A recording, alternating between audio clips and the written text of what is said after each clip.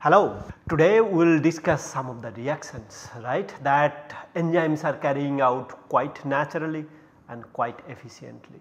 How they work, how the metalloenzyme works, and how a simple reaction can be converted into product and the efficiency goes up multiple times.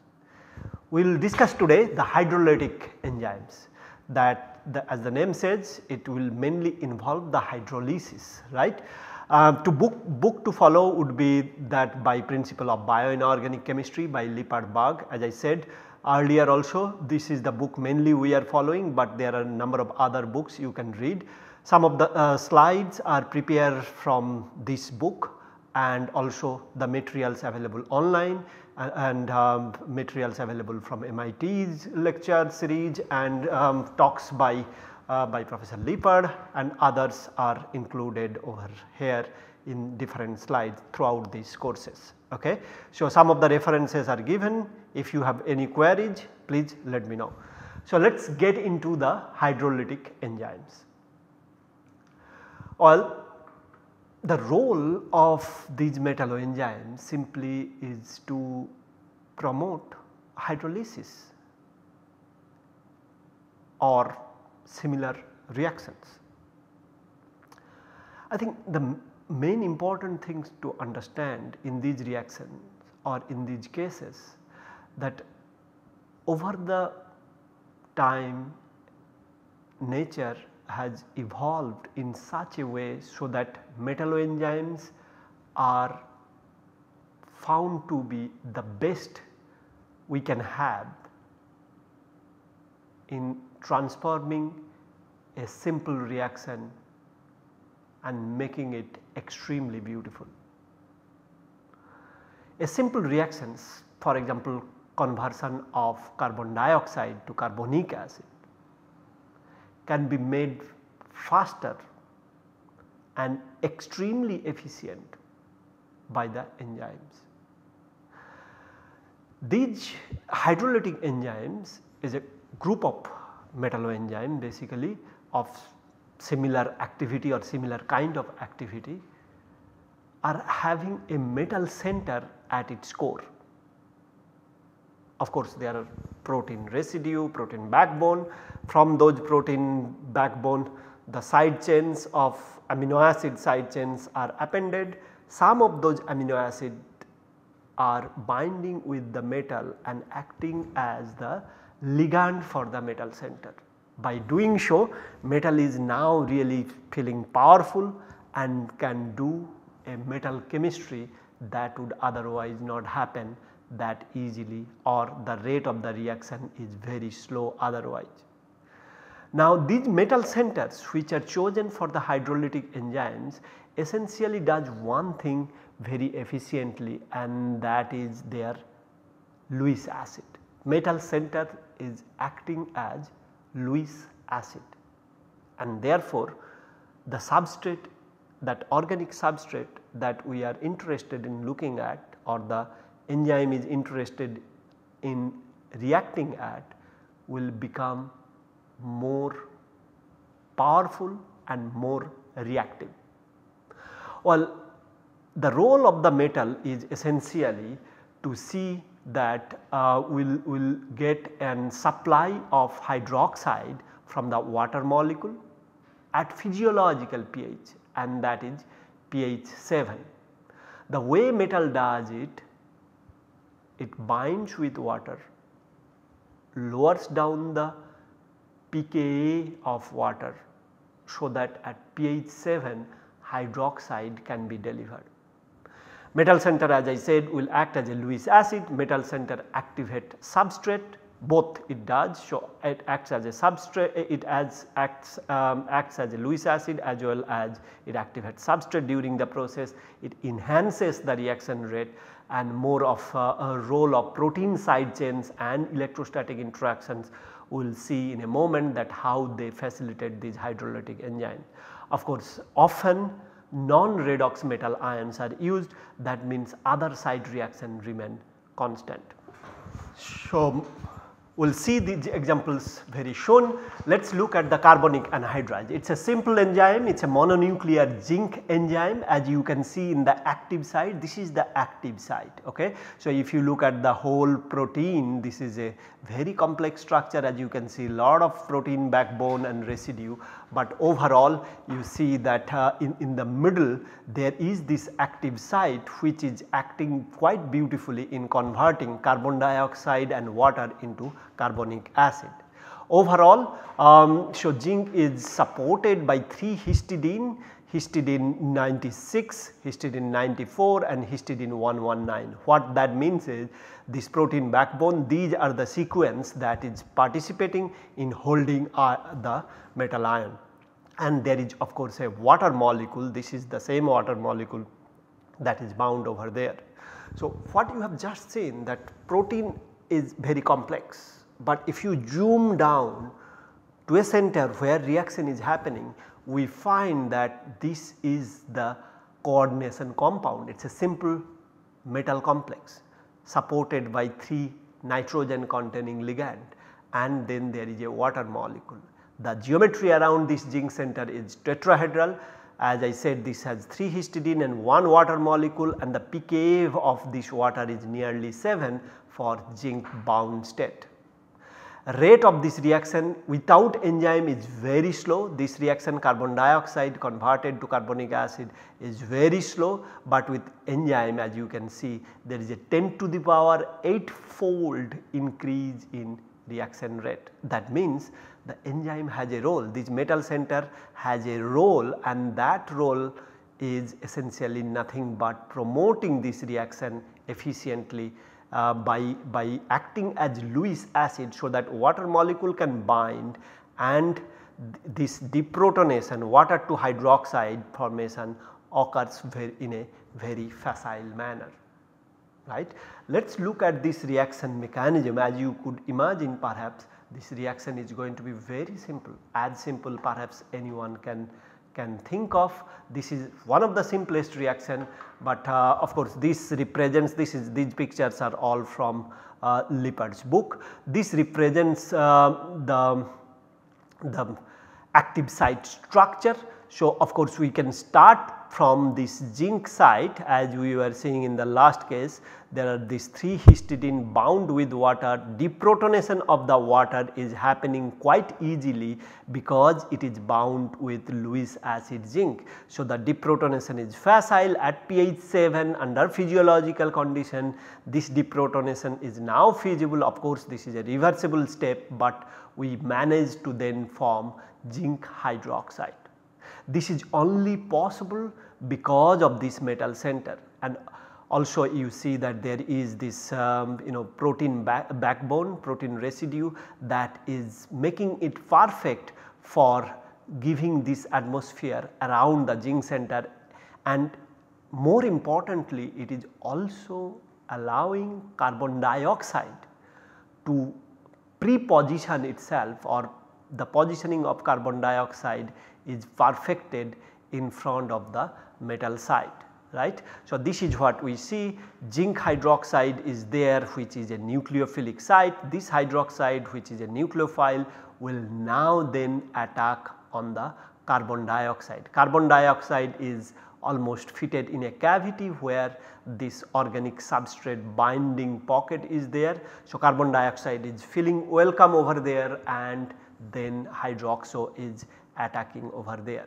Okay. Once a nucleophilic attack is occurring, you generate the intermediate which is leading to further product formation, and water molecule comes out and releases the product. So, what you have seen so far is quite interesting reaction. It is, although a seemingly very simple reaction, carbon dioxide reacting with water, but the orientation, the fact that there is a zinc metal which is a non-redox metal, the fact that it is a tetrahedral center and it is supported by this peptide backbone very beautifully, it allows also the carbon dioxide, the whole architecture of the protein or the metalloenzyme allows the carbon dioxide to orient in such a way so that the hydroxo and carbon dioxide is very close to each other, right, and therefore this attack become very facile. So this sort of reaction if you want to do in synthetic setup, that means in your laboratory, the rate of the reaction will not be that fast. Let us say you manage to synthesize a zinc complex which is similar to this, you manage to get this complex also, but this orientation of carbon dioxide in front of this active site, that is not easy to manage as it is managed in enzyme, because enzyme is really perfect.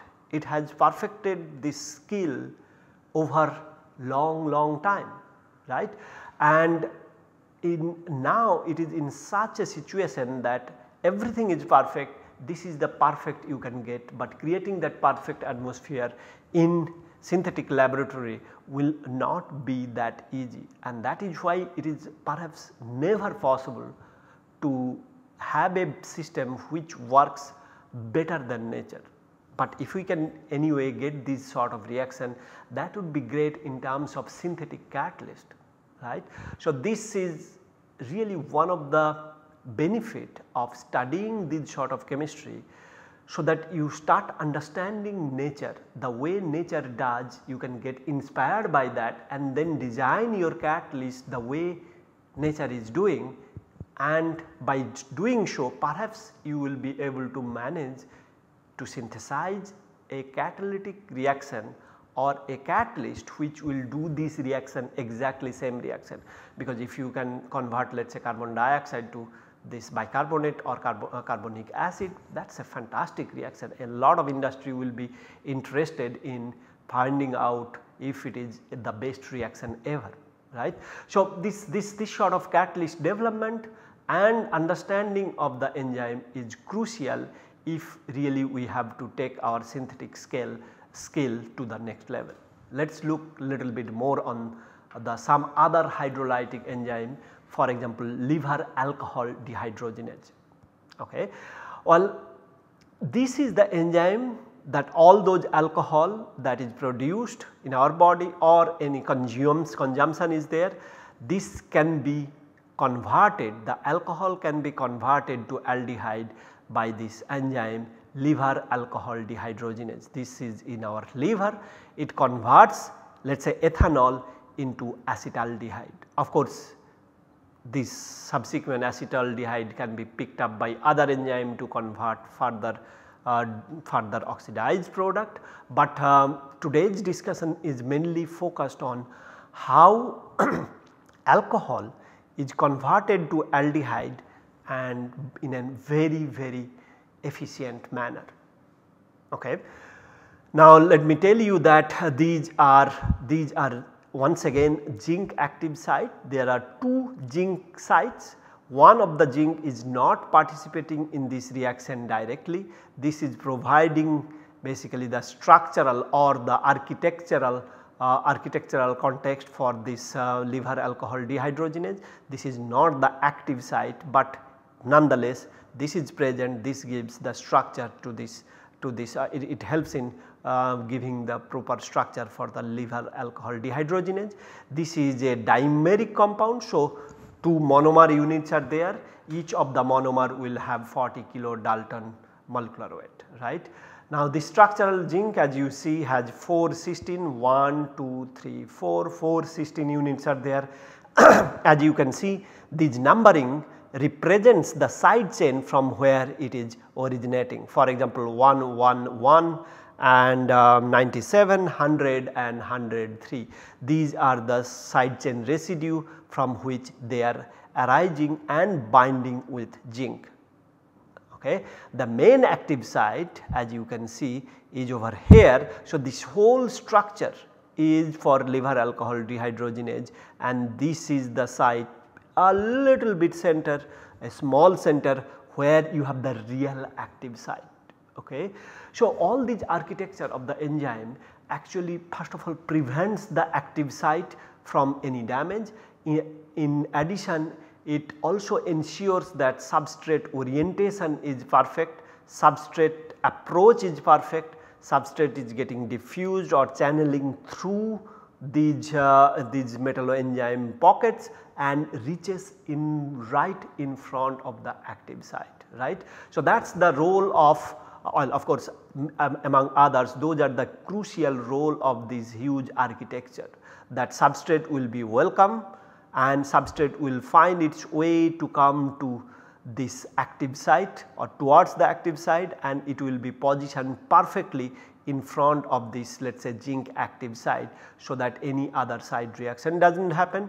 Any other residues that is required for this reaction from this protein backbone will also orient. Throughout these orientation you will see many electrostatic interaction, hydrogen bonding interaction that are playing key role in making these reaction extremely facile. Once again, these reactions may be very simple looking, but the type of speed or the rate of the reaction that you see is phenomenal. Something of that significant, I think, is very difficult to achieve other than in those in enzyme. So, the catalytic site, the zinc, you have 1 histidine, 2 cysteine and 1 water molecule. So, this is your histidine molecule, this is your cysteine molecule, another cysteine molecule is there, another water molecule is there. So, this is the 4 coordinated zinc. Remember, in the previous case carbonic anhydrase you have 3 histidine. Now, you do not have 3 histidine, you only have 1 histidine and 2 cysteine, right. Now, if you look at the reaction overall, what is happening here, that as you have seen the major reaction, the alcohol is converted to aldehyde, right. So, with the help of NAD plus is converted to NADH and a proton is released.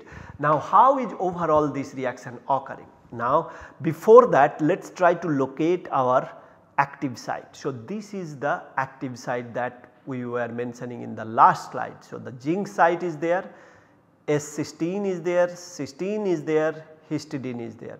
So, 2 residues, this is the 3rd residue and this is the site where water binds. The moment it senses alcohol presence, so the water goes out and alcohol is replacing the water. Upon binding to zinc, the deprotonation of OH from the alcohol RCH2OH or acid, this is ethanol, this OH gets deprotonated to make alkoxide complex. So, this is a zinc alkoxide complex. But I think the most important part, in addition to deprotonating this alcohol, is the positioning of the NAD plus. So, this whole architecture is NAD plus, right. This whole compound is NAD plus. Now, this NAD plus is positioned perfectly. I think this is what is phenomenal, that it is right over here, it is not over here, it is not over there or anywhere, it is right where this CH bond is present, right. So, if this hydride has to attack over here, it is really perfectly positioned, nothing is stopping it. So, the rate of the reaction will be the best ever, I would say. That is why these liver alcohol dehydrogenase are so effective, right. So, this is the part where we will see the oxidation, overall oxidation of alcohol to aldehyde will happen, and that is essentially triggered or started with the formation of zinc alkoxide by deprotonating the alcohol. Well, you notice that NAD plus is not alone, there is many side chain also from other protein residue or protein backbone, these are coming and hydrogen bonding. This is helping overall, see this is also hydrogen bonded, these are hydrogen bonded. Overall, all these hydrogen bonding is helping the NAD plus to be positioned right in front of the metal active site. I think realizing that and realizing mainly the power of it is quite essential and important. So, LAD active site is ready for hydride transfer, as you can see this hydride, if it has to transfer, it will transfer right over here at the center, right. So, it is essential to understand. In the next slide we will also discuss, actually this drawing is little bit not perfect. This hydride will be transferring over there. So, that is how the orientation is. LAD active site is ready for hydride transfer. Zinc center helps in deprotonation of alcohol, right, that we have discussed. Alcohol displaces water, that is also we discussed. Substrate orientation is perfected by zinc site, right. So, this is the substrate and this is also another substrate, both the substrate orientations are perfected by the zinc site. And we have also seen that many different hydrogen bonding that is present over there, that is helping in bringing the LAD plus where it should be right in front of the active site. Let us zoom down this center little bit details. If you are looking at, let us look at it little bit more carefully. What we find over here, the same thing we are drawing here. So, zinc alkoxide is over here, this is now O minus CH2 CH3, and as you have noticed, this is the pyridine nitrogen, the para position with respect to this pyridine nitrogen, that one, this is where the hydride transfer is happening. So, overall it is a double bond formation from here, from this O minus double bond formation, and then hydride comes out and attack on this 4th carbon center. If you are looking a double bond formation here, hydride is attacking on this carbon center to make it NADH. So, overall then if you are getting it correct now, so alcohol is converted into aldehyde into this process, and zinc gets back its water because the aldehyde that is forming over there is not a great ligand compared to even let us say water. So, water will come in and bind with the zinc site and NADH is produced over here, right. So, what you have seen simply then, the protein architecture is protecting the metalloenzyme active site and orienting the NAD plus and the alcohol substrate in such a way so that alcohol upon binding with the metal center can be deprotonated, and right over there when it is or where it is deprotonated, there is NAD plus waiting for it to react with it, and therefore alcohol is converted to aldehyde in the process upon deprotonation and the hydride transfer to the NAD plus. That is a very powerful reaction.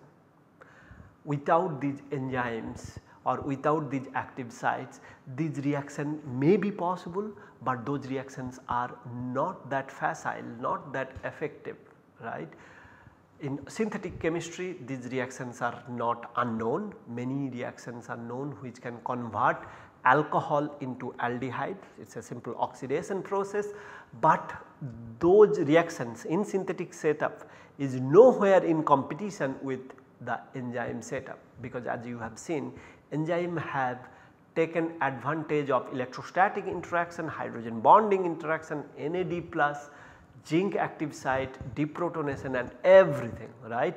So, this reaction is quite beautiful on its own right, and mainly because this is so effortlessly done, so precisely done. Okay. Now, we will move to a new enzyme, and that is carboxypeptidase. Once again you will see, as you have seen now, that this is a zinc enzyme. So, in the first 3 enzymes we are trying to discuss are zinc enzyme, we have discussed carbonic anhydrase, we have just discussed liver alcohol dehydrogenase, and we are discussing carboxypeptidase now.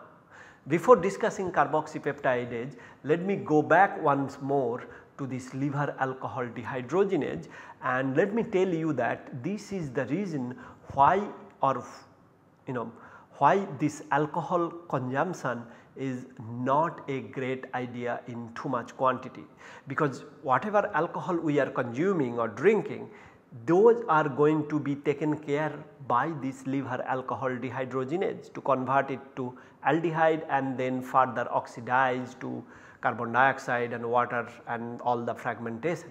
Of course, some of the amount can go out by urine, by sweat, but still a large majority of the alcohol can stay in our body. Those need to be taken care. If it is not getting out, it need to be taken care by these LAD, liver alcohol dehydrogenase.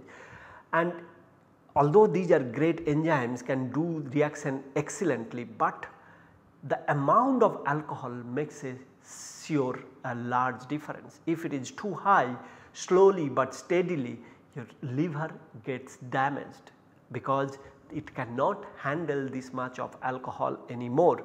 It can convert some, but not like what a person can maximum consume day after day. So, this is why one really need to take care of the drinking habit. This can lead to the permanent liver damage. This is one of the reason why, right. Well, you have seen different throughout the society, you have seen different bad effect of the alcohol that one can pretty easily identify, right. So, by knowing these and understanding these enzymes, indirectly I am sure will make you aware that we need to take care of our body, because no matter how good these machineries are, we have excellent machineries, the best in the world, best in the in the universe perhaps, but nonetheless these need to be taken care. Just because you have an enzyme does not mean that everything is alright. Well, of course, there are other enzymes that is participating in the whole process of converting the alcohol into something that is no longer danger to us, but some of these enzymes are not present in large amount or the quantity that we should have in every human. So, that is why in some human we see that alcohol intolerance is there. So, some of the people you may have seen or might will encounter just when they drink even a drop of alcohol, they becomes completely red, right. That is because perhaps mostly because this enzyme or one of those supplementary enzymes that we should have or they should have in their body are not there in adequate amount and cannot manage any alcohol efficiently. So, there are many side effects like these skin rash. A lot of people have alcohol intolerance, right. So, they can have skin rash, redness of the skin due to the malfunctioning or not having enough of this liver alcohol dehydrogenase. It is of course in a way it is genetic also. It depends on the region. Let us say some of the Asian people are having such problem. Of course, it can occur in anywhere in the world, but it is in part also genetical, right. So there is nothing to really think too much here. I think most important thing is we have to really take care of the alcohol consumption, and not everybody is going to react to alcohol equally, but it is bad in large quantity for everybody. Okay. With this, in the next class we will discuss carboxypeptidase, where we will see once again another mononuclear zinc hydrolase enzyme. Okay. Thank you very much. See you in the next class soon.